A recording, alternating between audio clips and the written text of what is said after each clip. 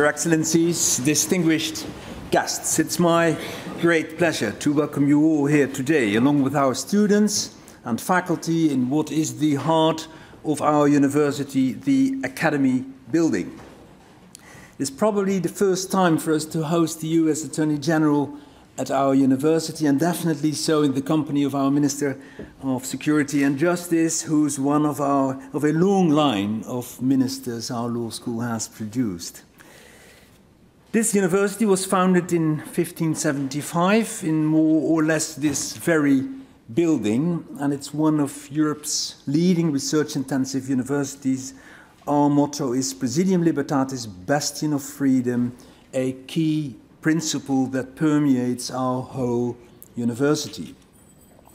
As a research university, Leiden plays a key role in both research and teaching.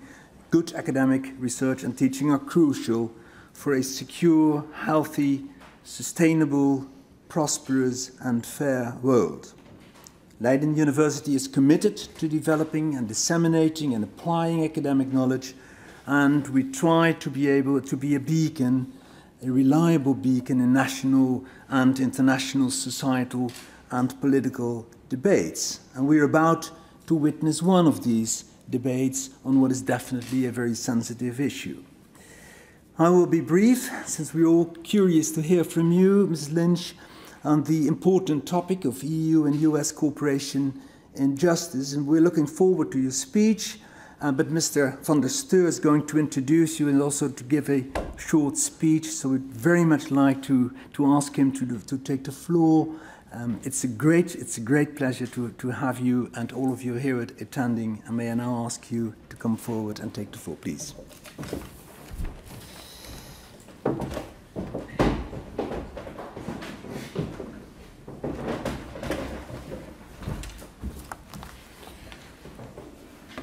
Dear Professor Steur, dear Attorney General Lynch, or as I would like to say, dear Karel and dear Loretta, dear students and professors, it's great to be here today at my own university, Leiden. And it's even more special to be here today in the presence of the US Attorney General. Not only one of the most esteemed lawyers in the United States of America, but ever since we first met also, if I may say so, a close friend. And in the presence of many students who I'm sure enjoy Leiden as much as I did when I was a student here. And sometimes you can even say they enjoy Leiden too much because there are not enough of them here. But that's of course due to the early hours. Today and tomorrow the Netherlands is entrusted with an honorable task. The US and the EU regularly hold justice and home affairs meetings. And as the current president of the EU Council of Ministers, the Netherlands has the honor of hosting it this time. These meetings are part of a tradition that transcends us all. They've evolved from the history and the values of the United States and Europe, and those values that we share. I'm sure every one of you know beautiful stories about this relationship that stretches over 400 years. We, the Dutch, like to tell stories about New York, the city we always say was used to know as New Amsterdam. We like to remind everyone that the boroughs as Haarlem, Brooklyn and Flushing originate from the Dutch cities Haarlem, Breukelen and Vlissingen. And we like to tell stories about the Plakkaat van Verlatingen, the Dutch Declaration of Independence of 1581 that may very well have inspired Thomas Jefferson to write his. We tell these stories proudly, but we often forget to remark that we chose to sell New Amsterdam for the salt trade in the Caribbean, losing our chance to own the United States of America. But today, ladies and gentlemen, I would like to start this lecture by telling a different story, one that is both local and transatlantic. So let me take you back to this place in 1807, a time in which Leiden still did not look a whole lot different from what it is today. The university was already centuries old. Many of the houses that you can see today were already built, and canals like the Rapenburg in front of us and the Steur, not far from where we are now, had been dug ages before. On January 12th of that year, 1807, a vessel carrying thousands of pounds of gunpowder was docked not far from here. Nowadays we would probably say, is this wise? As the story involves, you will hear the answer.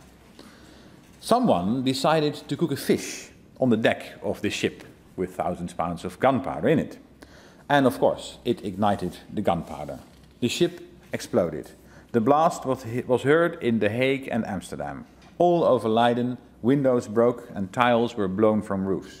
Over 200 houses were destroyed, and more than 150 people perished, many of them, unfortunately, young children that were at school close to where the ship was docked. And one of the victims, ladies and gentlemen, was a professor of Leiden University, and his name was Johann or John Luzak, a historian, a writer, and a scholar of the classical world. But he also was a strong advocate of the American independence and the editor of a journal which was called the Gazette of Leiden, an internationally oriented newspaper discussing foreign affairs that was read by John Adams, George Washington, and Thomas Jefferson. It was, we could say, the New York Times of the 18th century. And Johann Luzak was acquainted with John Adams, who was the official negotiator and ambassador for the United States in the Netherlands. While Adams lived in the Netherlands, the two often met. They were friends, and together they started a lobby campaign to convince the Parliament of the Dutch Republic to recognize the United States as an independent nation. It took many efforts of these two friends, and it took a declaration of war by the British to win over Parliament. A war, by the way, that the British started after the governor of St. Eustatius in the Dutch Caribbean had been the first to salute an American ship. And on April 19, 1782, the Dutch Republic was the second country in the world to recognize a free, independent, and united States of America. A decision that was then also already based on friendship, but also inspired by a keen eye for strategic partnership. Dutch bankers made financial arrangements to help the young country. And in October 1782, John Adams was present at the signing of an agreement of friendship and trade between the Dutch and the Americans. A beautiful illustration of the long relationship between our two countries, our common history and our common values. And it's in this spirit that we have the honor of welcoming Loretta Lynch and her delegation today here at our university. Tomorrow we will have a program in which we discuss the topics where American-European cooperation is needed. The Americans and the European Union are already working together closely in the field of business, strengthening the rule of law and enforcing the law to protect our citizens from crime and terrorist attacks. This is interesting because it makes our cooperation very broad and diverse. Take, for instance, cybercrime. Criminals and certain activists, sometimes even state-sponsored, exploit the online world. They use it to blackmail people and private companies, to steal valuable technologies, and to get their hands on confidential data from governments, businesses, and citizens. The inherent architectural feature of the Internet is the absence of borders, and that is why we have no choice as countries than to work together more closely. If the criminals don't care about borders, we don't have the luxury of staying on our own turf. That is why we join hands internationally to be effective in upholding the rule of law in the digital world as well. Or take the Caribbean parts of the Kingdom of the Netherlands. I cherish the cooperation between the American and the Dutch jurists and law enforcers. We are facing a joint fight against organized, transnational and serious crime and terrorism. And that is why we have to stimulate joint activities, to enhance the sharing of information, and to strengthen the cooperation in the area of forensics and the organization of the criminal justice system. If the effectiveness of the police, prosecution and judicial services increases, it benefits us all in every region. Tomorrow, we will reach a milestone in this combat against serious crime because the United States, Aruba, Curaçao, St. Maarten and the Netherlands will sign a so-called Memorandum of Understanding, and this will expand and improve our cooperation on law enforcement and the criminal justice system of the Caribbean parts of our kingdom. But ladies and gentlemen, this time round the American visit is extra special, because what is better than one agreement to sign? We will sign two agreements. Tomorrow we are also signing another new agreement between the US and the European Union. I won't talk you into believing that this agreement is just as important as the one John Adams and John Luzak propagated in the 18th century. Nevertheless, I do think that both the United States and the European Union can be very proud of what we achieved. Nearly 6 years ago, the idea was launched that the United States and the EU would make an agreement on common principles for the protection of personal data. This was no easy task. The approach in data protection law in the EU and the USA is totally different. The EU data protection framework in the law enforcement sector is shaped by comprehensive data protection guarantees. These are codified in EU primary and secondary law and jurisprudence. In the EU, necessity and proportionality considerations are very important in the determination of restrictions to the rights of individuals. The US data protection guarantees in the law enforcement sector vary according to the legal instruments in place. Under these circumstances, it was a huge challenge to find common ground. But what is impossible in geography had to become reality in legal terms. We had to bridge an ocean. Now, 6 years later, we can proudly say that an agreement has been reached. This agreement not only establishes a higher level of protection of personal data, it also furthers the cooperation between the US and the EU and its member states when it comes to law enforcement. The agreement as such does not provide a legal basis for the transfer of personal data. It rather serves as an umbrella for existing and future treaties with the United States that give a foundation for data transfer. And what's special is that this umbrella agreement provides important additions. It improves the conditions for the processing of transferred data, it supplements safeguards and conditions, and it enhances individual rights of the persons concerned. It was, ladies and gentlemen, a daunting task, so I would like to congratulate the negotiators who have toiled on the text for many years. And as President of the Council of Justice and Home Affairs Ministers, I welcome this agreement. It will be an honor to sign it on behalf of the Council of Ministers, and I hope that it will meet a favorable reception in the European Parliament. Ladies and gentlemen, I am very eager to hear the US Attorney General Loretta Lynch speak about these and other efforts as well. So let me close by mentioning John Adams and John Luzak once again. Luzak died in a terrible blast not very far from here, but his ideas still live on. And if you are curious, you can have a look in the John Adams Library, where many of Luzak's writings can be read online. And somewhere in this library, you may also find the words Adams wrote just before he died, about his memories to the Dutch Republic, in which he applauded its achievements in the field of letters, science, and trade. He wrote, "The ancient Greeks themselves never surpassed the Dutch, except," he added, "in matters of taste." I believe, ladies and gentlemen, that when he wrote this, McDonald's had not conquered the world yet. The relationship between the United States and the Netherlands is built on historical ties, shared values, friendship, and mutual trust. The cooperation between the EU and the USA is built on the fact that we are determined to safeguard our freedoms. Freedoms that we have fought and died for in the past, and freedoms we are prepared to fight and die for in the future. Attorney General Lynch, the floor is yours.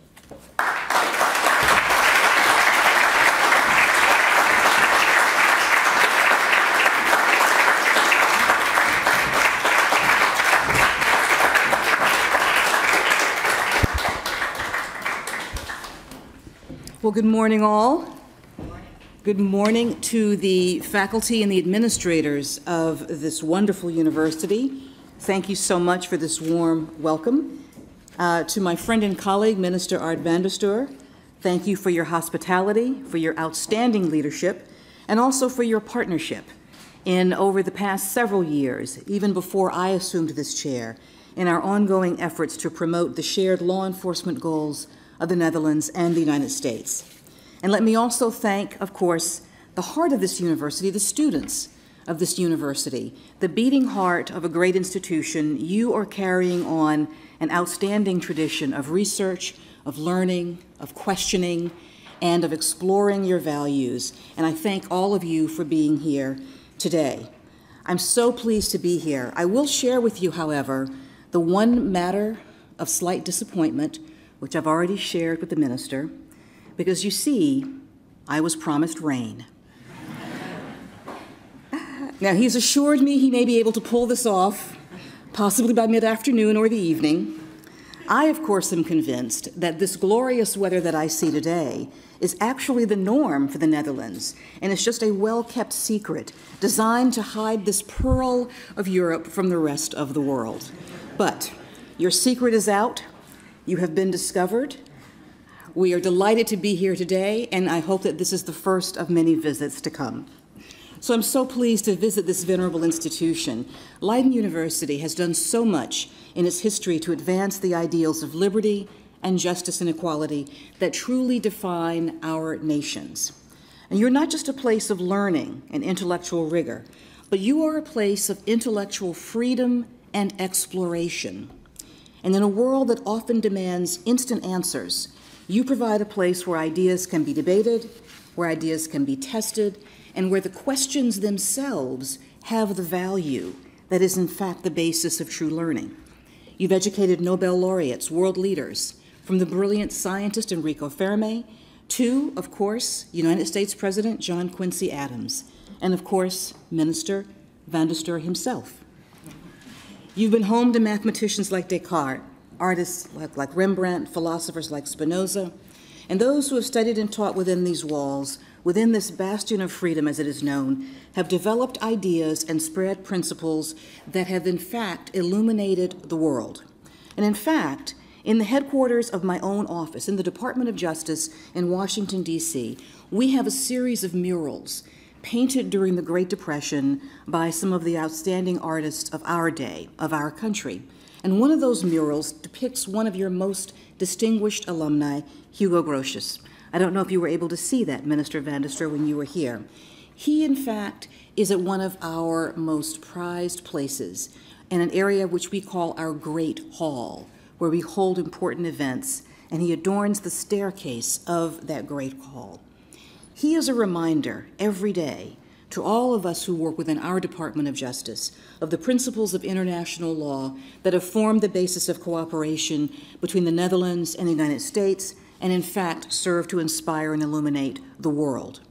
Now that cooperation does indeed have a long and fruitful history, dating all the way back to 1782 and earlier. And of course, as has been noted, the Republic of the Netherlands became one of the first nations in the world to recognize the young United States during our fight for independence. And of course, it is truly at those moments when true friendships are indeed forged, at a time when no one knew the result of the great American experiment of democracy, when no one could predict whether a fledgling country would founder or would in fact thrive. The Netherlands reached out a hand in friendship and in shared values, values that live on today. And shortly after this, our ambassador to The Hague and friend to the Netherlands, John Adams, wrote, "We shall have in this nation, if I am not infinitely mistaken, a faithful and affectionate ally." And of course, he was far from mistaken, because for more than 2 centuries, the Netherlands and the United States have, in fact, stood firmly together. And it is not just out of a calculation of mutual interests, but out of a common concern for the rights of humankind. We, in fact, are bound together by our common dedication to individual freedom, to representative government, and to open markets. These have stood us in good stead as countries and as allies for over 200 years, and they define us. These bonds, the bonds of allies that are nurtured through mutual prosperity, generate strength to sustain us against common enemies. And the bonds of allies also allow countries even to disagree and to come, if not to mutual accord, then to mutual respect and understanding. And of course, the challenges of the modern era call upon all of us to lean upon those bonds as never before. And indeed, the strength of our bond and our ongoing commitment to international justice and law is more vital now than at any time in recent history. And we look over the last several decades, we have seen wonderful technological innovation. It has offered opportunities to bring people and nations together. Indeed, as they say, the world is now flat. But it has also created significant new challenges to law enforcement. Violent ideologies can spread and proliferate. Threats are no longer contained by borders and oceans, and adversaries are as likely to be found in cyberspace as on the battlefield. Now today, the evolving and the increasingly transnational threats from terrorism, human trafficking to cybercrime and corruption require ever closer international cooperation, especially among nations like ours with historic relationships, and especially among nations like ours with shared principles. And in a world that is more interconnected and interdependent than ever before, it is absolutely critical that we work together to uphold the norms and the statutes that keep our citizens safe, that keep our countries secure, and that keep our economies fair and open. And I'm incredibly proud to say that the Department of Justice, and indeed the entire Obama administration, is determined to stand alongside our allies, in fact, to lean on our common bond as we seek to create a stronger and a safer world. We are working every day with organizations such as Interpol and Europol to counter terrorism and violent extremism. And these efforts range from sharing information, vital in this day, to offering technical support. They range from providing investigative law enforcement overseas here, and in fact, almost a decade ago, we joined our fellow members of the G8 to create the 24/7 Cyber Network.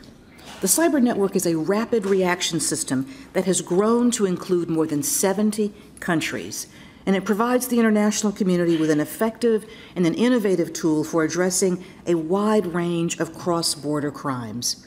And we've also worked with partner nations under the auspices of the European Cybercrime Center, what we call EC3, to dismantle illicit online marketplaces that traffic in narcotics, that traffic in firearms, stolen personal information, other illegal goods, and of course, human beings.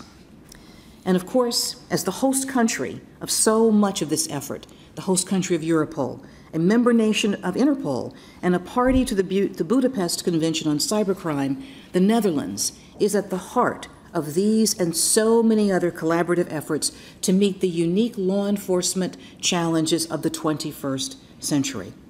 And this is particularly true in the struggle against international corruption.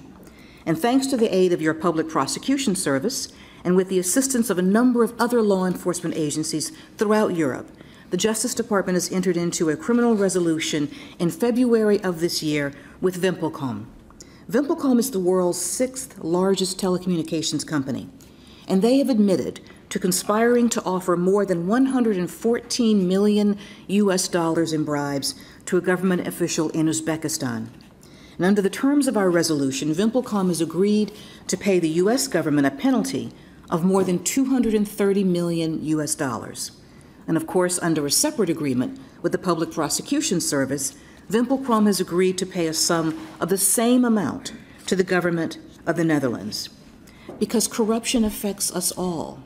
Together, our coordinated cases and the work that we did together to build the case and generate this resolution sent a clear message that bribery is not a victimless crime, and that both of our governments intend to ensure fair competition, we intend to ensure equal opportunity, and we intend to ensure that for people around the world. Because if markets are not free and fair and open for all of us, then they're free and fair and open for none of us. And tomorrow, as has been noted, we will again set pen to paper and illustrate the close relationship of the United States and the Netherlands and other countries and the European Union. We will be signing 2 agreements that demonstrate again what we do together. And I thank the minister here, not just for his comments today, but for the work that he has done over the past several years to make these agreements a reality. They are on paper, but they simply reflect the long-standing and in fact hard-fought work and connections that our 2 countries share. I, of course, do refer to the Memorandum of Understanding between the U.S. Department of Justice, the Ministry of Security and Justice of the Netherlands, and the Justice Ministries of Aruba, Curaçao, and St. Martin that will deepen our law enforcement cooperation in the Caribbean. And let me again thank Minister Van Steur for his vital role in making this important agreement possible. And I think it is only fitting that it is during the Dutch presidency of the European Union that we will be signing the second agreement referenced today, the Umbrella Data Protection Agreement, which shows our joint commitment to protect both the safety and the privacy of our citizens on both sides of the Atlantic. Now, as these agreements show again, the work between our countries, between the United States and the Netherlands, has already resulted in groundbreaking programs and vital accomplishments. And that work has been guided by the democratic ideals that have defined our people for centuries. And those ideals will continue to light our way forward in years to come. It is strengthened by the alliance that has drawn our nations together since America was born. And when we look at the Netherlands, at this beautiful country, we look, of course, at your motto, which we translate into English as, "I will uphold." And I want you to know that as we go forward today, together, our message together is not just "I will uphold," but "we will uphold." Together, we will uphold the rights of our citizens to live lives of opportunity and of meaning. And we will do our part to secure those rights for the citizens of all nations. We will uphold the rule of law in both of our countries, and we will do our part to promote the rule of international law around the world. We will uphold the centuries-long relationship between our nations, and we will do our part. We will do everything we can to foster cooperation among all nations today and far into the future. So, as I close, let me thank the people here, the students, the faculty, indeed this great country, for being a part of that shared work. Thank you for all of your efforts to expand our knowledge and our liberty. Thank you for letting me spend a few minutes with you today and for welcoming me to your university and to your country. But most of all, thank you for your commitment, not just to the rule of law, but to the view that all people deserve the benefits of that law as we work together to make freedom and equality a goal, something that is held in the hand of every human being. Thank you so very much.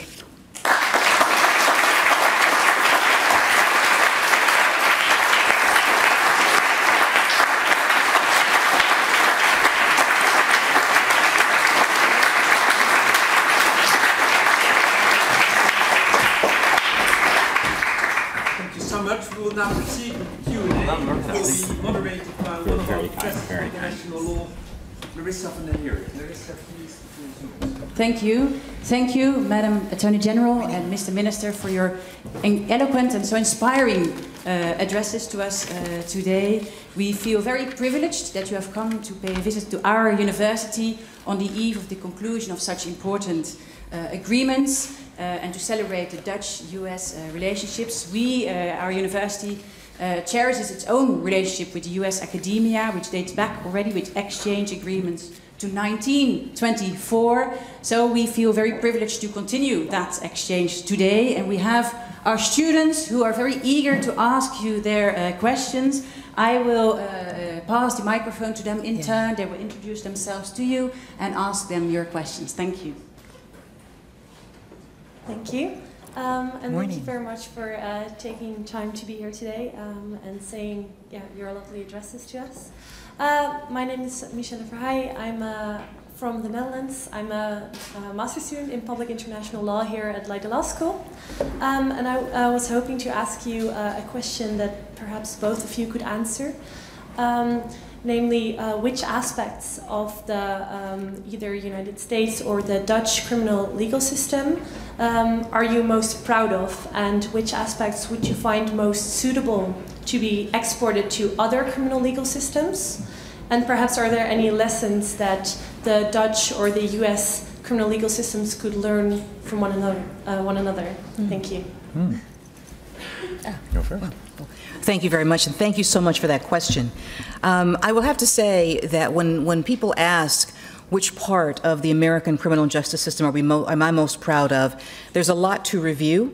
We certainly have our challenges and we're working to improve our system, but I think that what I am most proud of is a principle that dates back to our founding and in fact to our Constitution, which is essentially the issues of access to justice and the guarantee of a fair trial for everyone who endures that particular situation. That is something that is a bedrock of our judicial system.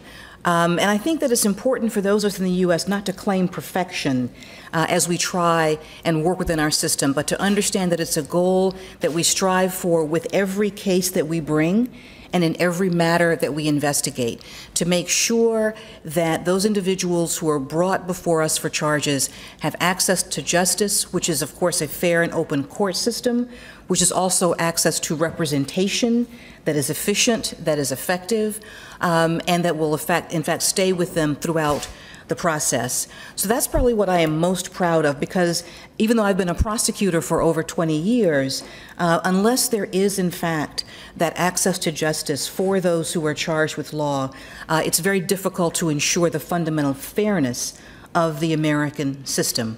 Certainly, I would say that we are trying to advance that principle as we work with other countries and build capacity, but we're also looking to make sure that we expand it within the United States, to make sure that individuals who are in the legal system for civil matters also have access to justice.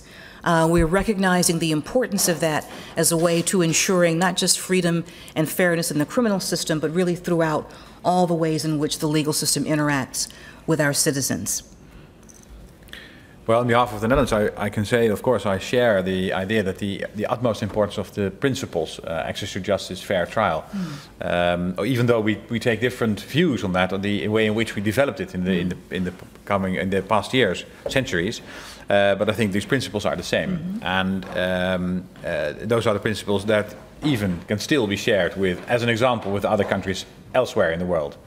But for the Dutch position, I think that I am most proud of the fact that we have changed in the past couple of years the position of victims in our system. In the old days, victims did not have any place in any criminal proceedings. They were there, and because they were there was a criminal problem anyway, but they didn't have any position, they weren't informed, they weren't part of it, they couldn't speak, so they were basically not in any position.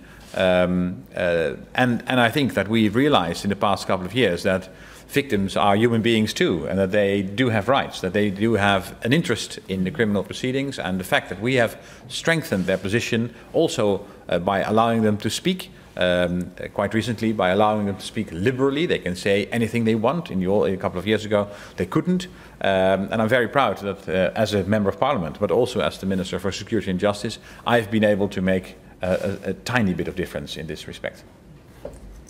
Thank you. Perhaps it's also proper to mention now that this bedrock principle of access to justice, this fundamental principle that you refer to, will be actually shared under the umbrella agreement that is to be concluded, and that umbrella agreement makes it possible for EU citizens to bring their cases to US court. So I think that's a very important development in this context. Yes, and something which is also very special, because it only concerns EU citizens. Yes. So there are no other citizens that have any judicial redress, as the act is called, in the United States, except for the EU citizens. So it gives us all a very proud feeling that we have something special. Thank you. Let's perhaps turn to the next question. Yes, thank you. First, I would like to thank the Dutch Minister of Security and Justice and the Attorney General of the United States for their time, and also the kind words about Leiden and the Netherlands in general. I'm Rhys Bain. I'm a Dutch law student here in Leiden.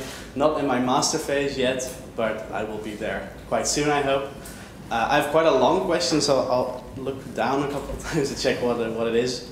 But I have a question specifically on the policy on soft drugs in the United States. In the Netherlands, we have a policy where we tolerate the use of soft drugs. It's called a gedoogbeleid in Dutch. My question is, what is your view on the different levels? Because, of course, a couple of states have recently legalized the use of soft drugs. What is the the federal approach to this issue, and are there tensions between the federal level and the state level on this issue? Okay. Quite a long question.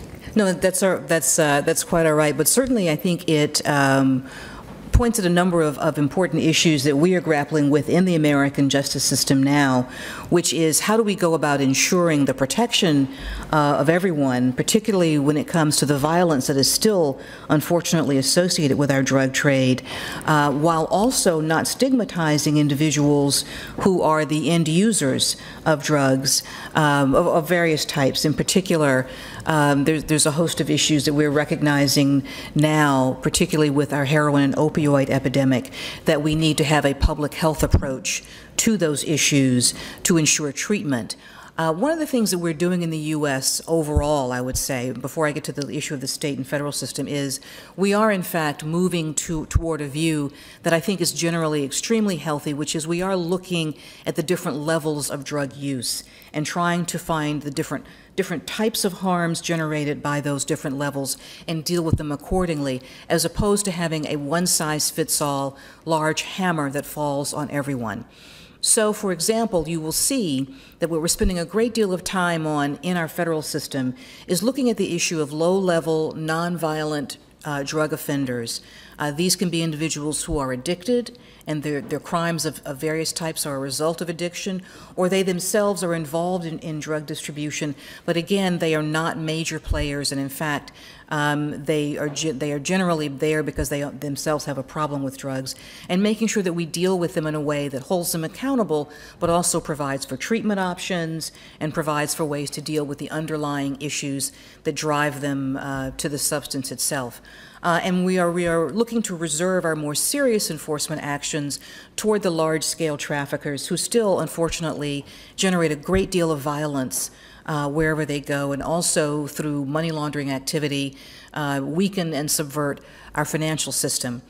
It's similar, I think it's a slightly different issue in the state system, because our states are able to have different laws, all 50 of them, as how they deal with narcotics. And a number of states have moved towards legalization of certain types of substances, usually marijuana, not the substances that are so devastating like heroin and cocaine, either for medical purposes and or sometimes for recreational use. So there'll be different ways of dealing with that at the state level as well.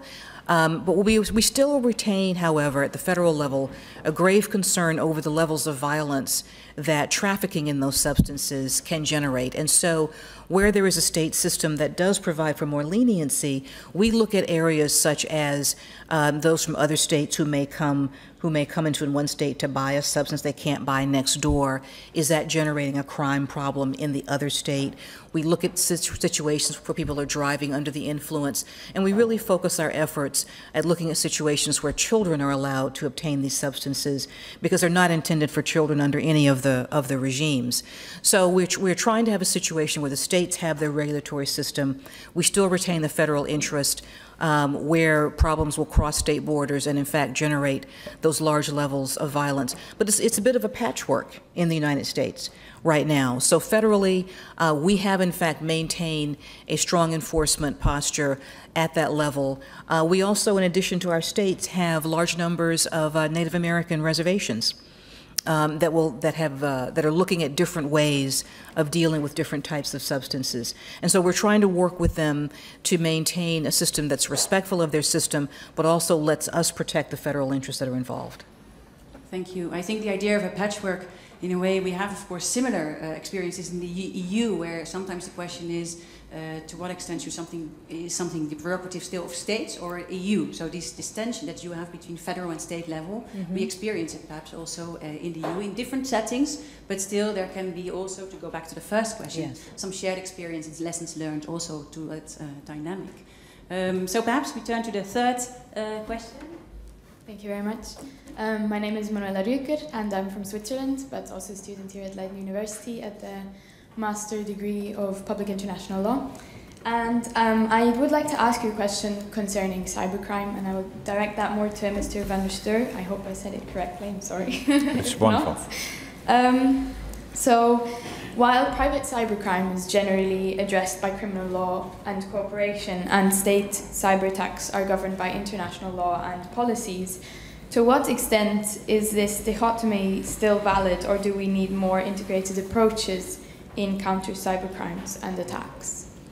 Well, thank you very much for your question. It's not something, cybercrime in all its forms, and a couple of years ago we still had a strong distinction between cybercrime and cybersecurity. Cybercrime on the one hand being criminals who try to obtain money or sell drugs through cyberspace, and cybersecurity was an issue of how do we protect our vital systems in our country from attacks from other countries or terrorist organizations. So we had the distinction between the two. The past 2-3 years we see that that distinction actually doesn't exist. So there's the first problem that we are facing, is that because terrorist organizations either use for criminal intent, with criminal intent use cyber, or they use it as means to attack a country, which is cybersecurity. So crime and security basically has become one and the same problem.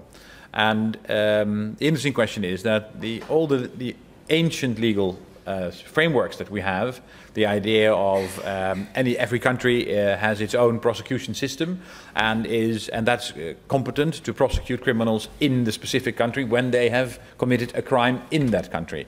And in the old days, you couldn't if you committed a crime in Belgium or in the United States, we couldn't do anything about it in the Netherlands because it was a problem addressing the United States. But now with cybercrime, what we see, and that's of course is also the nature of your question, what we see is that cyber criminals can live in Uzbekistan, can use servers which are placed in Russia, in Singapore or in Chile, and they attack people in the Netherlands, in the United States and in Switzerland. And then the interesting question is, who is going to prosecute where? Which judge is competent?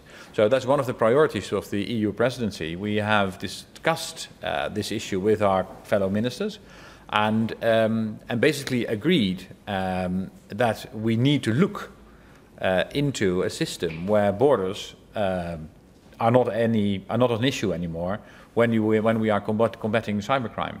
And having said that, it's the area of discussion behind it is huge, because what are we going to do then if we accept borders to be irrelevant or even a problem in itself? If we want to be effective against cybercrime, what are we going to do then? So that's a discussion that we didn't reach an agreement on within the half year that we were the president of the EU, but it's a discussion that we have started, and we're certainly going to move on, because it's simply a fact that we need to have more powers, more possibilities, but also other ways, new ways of thinking in order to be effective against cybercrime. Yes, it's a challenge also for academia to follow the developments as rapidly as they happen. And to transcend even not only states and perhaps ministries, but also departments within the university. So the Department of Criminal Law and International Law, we always also must work more together to deal with those issues. Yes, and to add to that, one thing, of course, we are proud of a lot of things in the Netherlands, and we are proud of our industrious way of working. We are less proud of our role in the soft drugs manufacturing industry. But we are also very proud of the fact that we are one of the most internet-based countries in the world, which also at the same time means that we are probably one of the countries that's most used by criminals for cybercrime purposes. We know that our server capacity is huge compared to many other countries, but at the same time that also means that we have to do something about it ourselves as well. We are doing that, but we are faced with interesting challenges in that field. Thank you. Perhaps we turn to the next question. Good morning, my name is Mariam Alawi. I'm a student of international law at Leiden University as well. My question is for Ms. Lynch. Last December, Mr. Brian Stevenson from the Equal Justice Initiative visited Leiden Law School, and he gave us insights into the US legal system, especially into the role of legal aid clinics supporting, for instance, individuals on death row. So I'd like to ask you if you could share with us your views on the death penalty and how it's being implemented in the US. Thank you. Well, I'm delighted that Brian Stevenson was able to visit with this university, and he certainly is one of the leading experts and thinkers in this field. I also claim a bit of personal pride since he and I went to law school together, and we are in fact law school classmates. And he has devoted his life to the pursuit of justice and making sure that those individuals who many people in any legal system would deem not necessarily worthy of review get the review, and in fact the access to justice that I was mentioning earlier that every defendant deserves. And so he's well known for saying that all of us are more than the worst thing that we have ever done. And that is how he views the work that he's done. I think it's an important voice in the thinking on not just the death penalty, but the criminal justice system overall. So the death penalty in the United States is another situation where we have interlocking levels of jurisdiction. There's a federal system for the death penalty, and then every state has or is able to have their own state-authorized death penalty as a potential penalty. And not all of our states do. In fact, that number changes over time, and one of the things that influences our Supreme Court when they are looking at various challenges to the federal death penalty statute, either its application to individuals of a certain age or certain issues, is how the matters are being handled in the states. And so I think you see a time in the U.S. where there's a great deal of thought being given to how the death penalty is in fact used. It is, of course, the ultimate penalty. As a prosecutor, and in the federal system, we use it more rarely, but we do use it. And we have a fairly strict set of protocols for determining, first of all, even if a statute provides for that particular penalty, does the case in fact call for it? And even if the case calls for it, has it met all the criteria, and are there any mitigating circumstances? But I can certainly tell you that as a prosecutor, it is one of the most difficult decisions that any prosecutor will face as to whether or not to consider reaching for that penalty. And that's just within the federal system. The state systems, again, as I'm sure you heard from Brian, have different ways of dealing with this. The concern with any penalty from which there is ultimately no recourse, such as the death penalty, is can we in fact carry it out in a way that is fair and equitable and does not carry within it certain levels of bias or unfairness that make it inappropriate, no matter how difficult or how bad or how harsh the case. And that's been the challenge for the United States. Certainly with a number of organizations, not just Brian's but others, where many of the state systems have not been as effective or efficient as fair as we would have liked, some states have changed their laws. And so we now are seeing a shift in thinking in the United States on this. And it continues to come up through our court systems. It continues to be a way, something that we look at and we refine. I think it continues to be a way in which we reflect our views on crime and punishment at the deepest level. Thank you. We will now pass to the one but last question. I think there's one more question here. Good morning. Good morning. Still. My name is Caroline. I'm also a master student of public international law, and my question is regarding the cooperation treaty, so it's mainly addressed to Mr. van der Steur. It is given the legal differences of the Dutch system as well as the US system, where do you see the limits of cooperation? And here I think especially of the European Convention on Human Rights, and as well of the situation of Guantanamo detainees right now. Mm-hmm. Well, let's first say that it's there's no doubt that almost every country in the world has differences, either in opinions or in the way the legal system work. And of course the same is true for the United States and the Netherlands, and the same is true for the European Union and the United States. But I think that if we look at the challenges we're facing in all sorts of areas, it's not the differences that we need to look at, but it's where we are united and where we are the same and similar.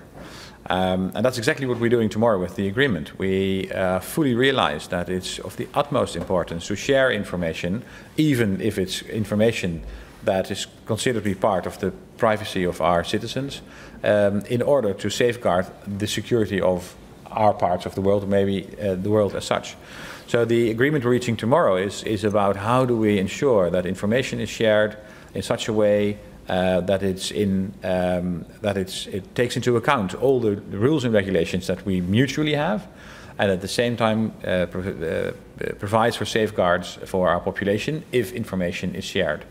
And that's a discussion which has taken us a very long time, 6 years to reach. You could also say, why 6 years? Because the problems we face are urgent, so let's do it fast. But it's exactly that we needed 6 years because there are differences and because there are concerns mutually.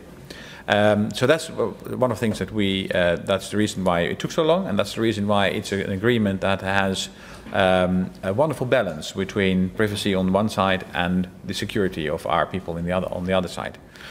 Then you raised the point of Guantanamo Bay. I think that it's very clear that although we understand where Guantanamo Bay came from, and although we understand that in the situation where we were after 2001, after the horrendous attacks at New York, things needed to be done. We have also, the Dutch government has always said that we are against a facility like Guantanamo Bay. Is the thing that we've discussed together. It's not a surprise for the Attorney General that I say so, and all my predecessors and her predecessors have discussed it in exactly the same way. Mm-hmm. That's also part of our friendship, that if we disagree on the issues, we can discuss it, and that we are open and frank about it.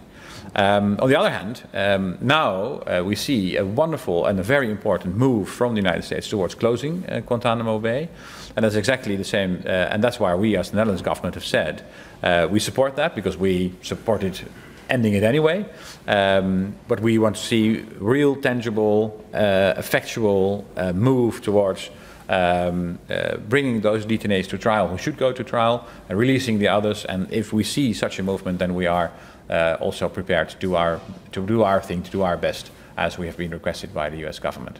So that's our position on this very difficult issue. Thank you very much. Maybe we move to one more question. Yeah, thank you. In his introduction, Minister van Steur spoke about the umbrella agreement that will be signed tomorrow. Because we spoke about what it means in general, but what will the practical implications be for EU and US citizens? And Ms. Lynch, what is your view on the future of EU and US cooperation on the field of data security? Okay. You first? Whatever. Well, why don't I think we shall share this one. They're very good. As we've shared so many. And we'll speak at the same time, simultaneously, just to make it a little bit more exciting. I think we should do that. I think that I'd like to build upon the minister's last answer to answer the second part of your question, the future of U.S. and EU cooperation on data issues, which is that even where we have differences, because of the strength of our relationship, we have a pathway to discussion. And that discussion usually generates a result. And I think all of us can look to examples in our daily lives of situations where you start out with someone with very strongly held views on a particular issue, and you think that there perhaps is no way to reconcile an issue, and that the tension is going to rule the day. But once you move away from focusing on the tension and focus on what do you have in common and what are your common goals, then pathways begin to emerge. And I also think that it's important, certainly from the U.S. perspective, and we have worked very hard, particularly in this area, to listen to our colleagues and counterparts and listen to their concerns. And we also have to be very open that the U.S. does not contain the only answer to all solutions. And so with that attitude, we're able to say, or to look at the concerns and say, well, if in fact U.S. law does not meet those concerns, are there things we can point to that do answer concerns? And in fact, do we need to change U.S. law, which we actually did in order to make this umbrella agreement a reality? We have spent a great deal of time working on our own internal issues, making sure that our politicians understood the importance of the privacy issues and concerns raised by our European counterparts, and that it was not simply a difference without a distinction or a difference to be contrary, but it reflected very real concerns that in fact were concerns that were similar to ours. We all share the goal of privacy. We all share the goal of security, of not just personal data, but of the things that make everyone unique. And so if you take the view that there can be more than one way to achieve the same end, then all manner of possibilities open up. And I think that this umbrella agreement by example, will lead to other agreements, either in fact or in principle, along those same lines. That where we have been sort of at a logjam in ways in which we perhaps haven't even seen yet, whether it's an individual case or a larger principle, we'll be able to look at this and say, we were able to resolve this larger issue and provide a framework for discussion and a framework for sharing information safely and securely. If we can do it here in an area that's at one of the heart of what's important to both countries, we can do it in other areas. Yes, I would like to underline what the Attorney General said in this respect, and it's remarkable that as part of this agreement, as part of the discussion on the sharing of information on the one hand and the data protection on the other side, that indeed the United States took the step of having the Judicial Redress Act, where EU citizens can actually have a discussion on what happened with their data in the United States, realizing at the same time that it's of vital importance to be able to exchange information with the United States. And of course, it has to be said that we, the Europeans, have also learned from the United States. The United States has on a very early moment realized that it would be very important for the safety of their own country to be able to know which kind of people are flying into their country. So they've had a system of PNR records, a system where your names, and everybody who has ever flown to the United States, you know, you have to fill in a lot of forms, and even sometimes, I think it was skipped now, but you even have to answer questions whether you were part of the Holocaust and so on. So which is quite an interesting thing to do if you realize how long ago that was. But the idea behind it is that the United States realized in a very early moment that it would be important to know who was entering our country. To be honest, in Europe, we have thought for a very long time that that this was not important, that we would have other systems that would work. And to be honest, we have to say that as a result of the Paris attacks, as a result of what we've seen in Brussels, that even now the member states do realize that having some form of information about who flies into your country, who travels into your country, who travels within the EU, because that's exactly what terrorists are doing, in order to remain unseen, and that we now have a system in place which we call the PNR system, passenger name record system, which will be in place in the next 2 years. It will still take a very long time, but we finally realized that this is important. And to be honest, we should have learned a little bit earlier from the United States, because they were right. Thank you. I'm very proud of our students for asking such interesting and very good questions. As said, we are very grateful that you have come here to share with us your views, your perspectives, your experience in particular.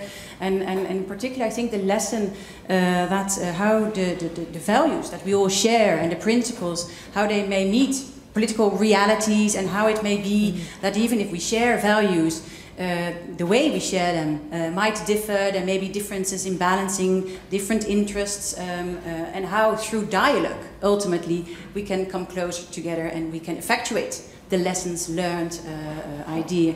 So, as I said, we are very grateful to be able to offer our students in particular, but probably all of us, the academic community, those insights, and to be able to have this meeting with you. And we are very honored that, as I said, at the eve of those important moments, you came here to share this with us. I will now pass the floor to our rector to close the ceremony. Well, thank you so much. It was actually a very cute picture, the two of you in that academic box. I think we have some wonderful pictures of it. It represents definitely the very good relationship between the two nations. Thank you very much for coming to Leiden and for your very open debate with the students. We're very happy with that. I'm also grateful to Larissa and her students, good questions. I'm grateful to the audience. And I would now like to invite you to the meet and greet. It's somewhere down the hall. Where you can probably meet also with the two ministers. Once again, thank you very much for coming, and have a nice day. The weather really helped, glorious weather. It's not going to rain today. I'm sure it's going to rain tomorrow. Thank you. Thank you very much.